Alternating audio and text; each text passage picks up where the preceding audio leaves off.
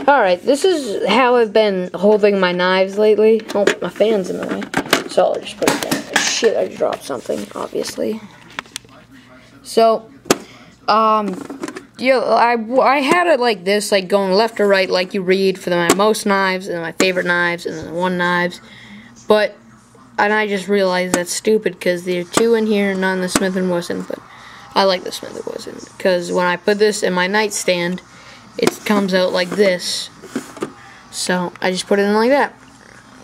Get that action right there. Can't even focus. Alright, so I have my Gerber drawer with my fast draw and my mini swagger. It sounds so funny. And then I have my Kershaw with my Volt 2 and my half ton. And then I got the Smith & Wesson with the CK6A. And then I got the Spyderco with my Bug and Honeybee. And I got my Buck with the BLW. And then my Boker with the Boker Magnum Pineapple. And I just wanted to show that's how I've been carrying my stuff. And what I want to get are those cheap plastic sliding drawers that like stack up and then you just pull them out. And I'm going to get those soon, but this is just for now.